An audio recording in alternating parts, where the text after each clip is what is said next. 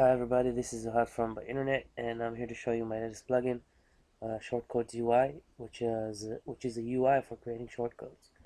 So I'll go ahead and activate it, and once you do that, you can see a new menu added named Shortcodes, and over here is the panel where we add new shortcodes. I'm going to add a few quickly.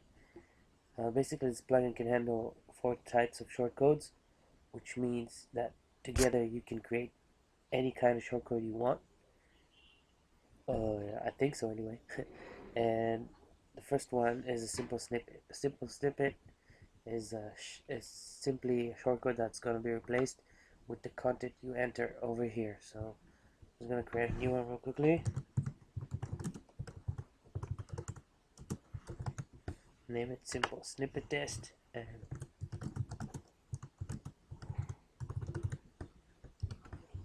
I'm going to go ahead and color it a bit, underline it, and give it italic. And all I have to do left is give it a tag. A tag is the actual shortcode tag. So I'm going to call it SM1, like simple snippet 1. That's it. Go ahead and publish it, and now I can go and create a new post, page, or whatever kind of custom post I have. And you can see this real nice button over here, which will bring up the Shortcodes UI panel. This panel over here, if you categorize your shortcodes, it'll be much easier for you to select them, because once you have too many, it's going to be hard to find the one that you want. Here it is, simple snippet test, the one I just created, and I'm going to go ahead and insert it, and you can see it over here. Let's publish it and see what we've done. View post, and here it is. That's a bad color for demonstration. Anyway, that's a simple snippet. Let's go ahead and create a new shortcode. Let's create something with attributes. Let's say with content and attributes. Let's say I want to highlight some of my text, so I'm going to call this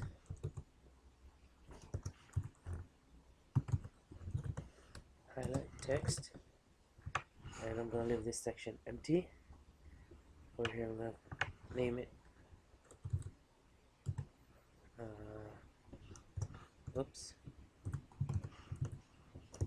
whoops,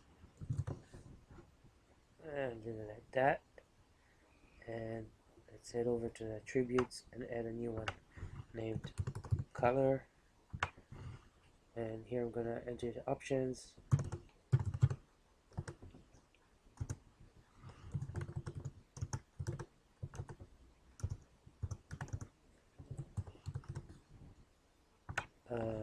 Default value, you can set that or leave it at blank. Just go ahead and set that. Description, you don't have to put anything in here, but you should, because it's gonna get hard. Remember what each attribute is.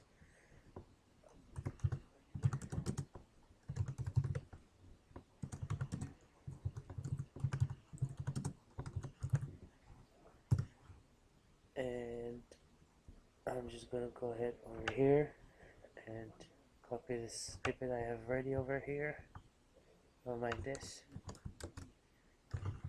So basically, it's a simple span with a style that has a background color, and over here was where the magic happens.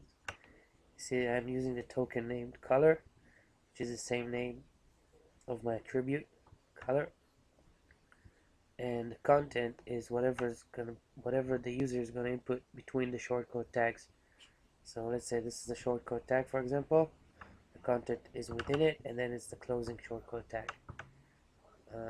That's it. That's all I need to do. I'm just gonna go ahead and add this to a demo shortcodes category, so it'll be easier for me to find once I have many shortcodes.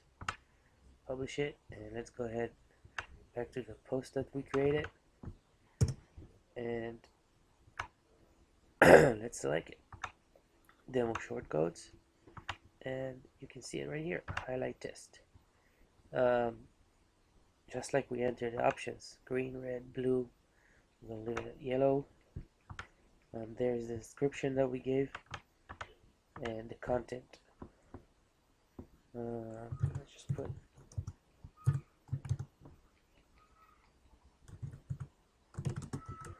I'm not very creative. There we go. Just go ahead and update, and let's view the post. Here it is, highlighted text. The beauty of it is that this button over here is very intelligent, meaning that it's all Ajaxified using Ajax all over the place. And even nicer feature of this plugin that this button comes in the form of a QuickType button also, so you can use it in the HTML editor or the visual editor, it doesn't matter. And I'm just going to show you one simple thing.